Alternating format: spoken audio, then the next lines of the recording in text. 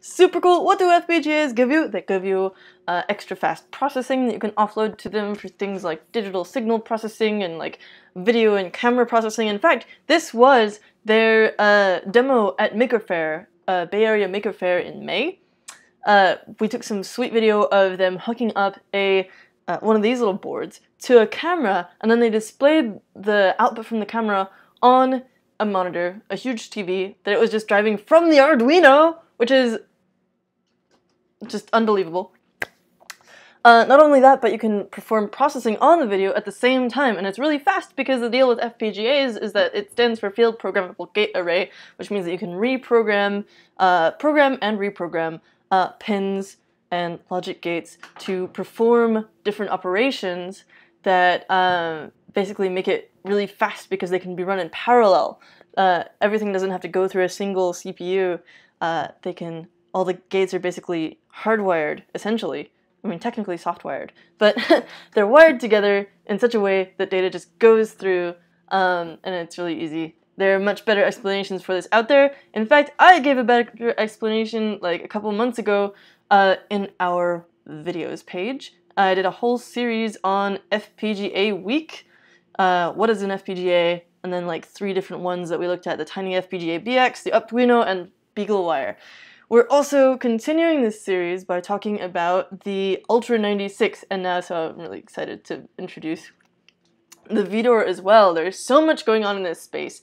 So if you're interested in maker stuff and you want to stay on top of things and you haven't looked at FPGAs yet, just go do it, like right now. So our contributor, Alistair Allen, has written in a sweet blog post, actually when this first came out, at Maker Faire, about the Vidor 4000. So what's it got on it? It's got not just the FPGA, which is an Intel Cyclone 10.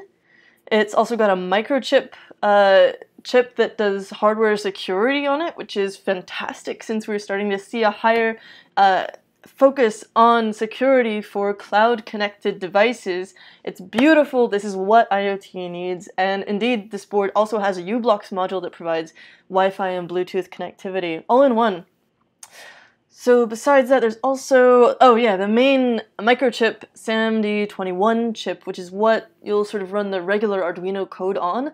And then the Cyclone chip is basically this little peripheral that can perform extra actions for you. The 2 of the chips, the Cyclone and the SAMD chip, can, either one can control all of the pins on your Arduino, which makes it really flexible. So, you know, if you want a particular pin to do PWM, you can do that with the FPGA. You can basically change what type of pin any of them are using this chip. So you don't have to worry about like, oh, does this Arduino have, it only has 8 PWM pins and I'm trying to control this many servos or whatever, or I'm trying to fade 4,000 LEDs or something. You probably can't get 4,000 on here, but there is a 25-pin expansion port.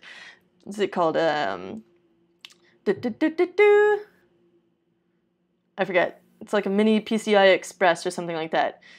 Port that enables you to plug it in and get 25 extra pins. Super cool! So, one really exciting thing about this that Alistair uncovered is that Arduino are planning to release a block programmer for the FPGA system, which is really exciting because previously you've had to work with Verilog or another tool chain that works with that helps you program the FPGAs and set up all the logic connections. Doing this with a block programmer seems a little basic, but that's exactly what I'm looking for as someone who's pretty new to this stuff. I've tried doing it with Verilog and it's great, but I can't off the top of my head visualize what the process looks like. And if someone who is new or inexperienced or young wants to get into this stuff and they've never worked with FPGAs before, this is going to be a really friendly way to do it, and I love it. What else is going on? They're planning to distribute sketches and libraries with pre-compiled FPGA bitstream, which will be automatically uploaded on the FPGA with the microcontroller code at the same time. That's cool. It's like, you know, example sketches that come with your existing Arduinos. It's in the Maker format, which is this sort of long, skinny format that Arduino is making one of their new standards. So in addition to the standard Uno format, you know, there's a bajillion of these sort of Uno-shaped boards. And then there's, you know, Arduinos come in a couple other shapes as well, like official ones. There's, of course, a ton of them in innumerable different forms, like different wearable ones. You've got DigiSpark and whatever. You've got tiny circuits. You've got the SparkFun's Lily pads, which do Arduino as well. All kinds of stuff. There's an official Arduino Mega form factor as well, but this is the sort of standard, right? So the Maker form factor is the sort of new one that Arduino has been focusing on with their new boards. Like it started kind of with the Maker 1000 Wi-Fi board back in the day, which is almost old now. That's incredible. So this goes for $60, and you can get it on the Arduino site. I would grab yours soon because they'll probably sell out soon. You can get a little bit more info plus a message from Massimo himself on the Arduino official site. And we can't wait to see what people start building with these. As usual, I'm going to get one. We're going to do a tutorial. It's going to be fantastic.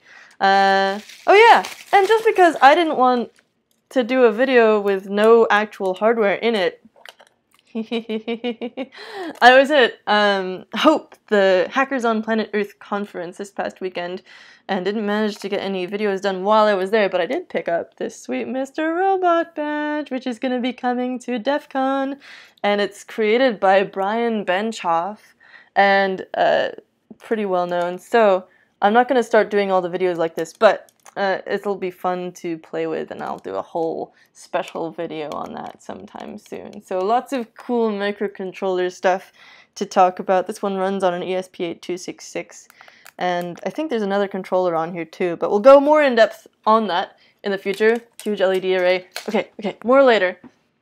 Go get your Arduino right now. What are you doing still watching this? Go do it. Get into FPGAs. It'll be easy. Thanks for watching. Have an awesome rest of your MCU Tuesday because I missed Monday this week.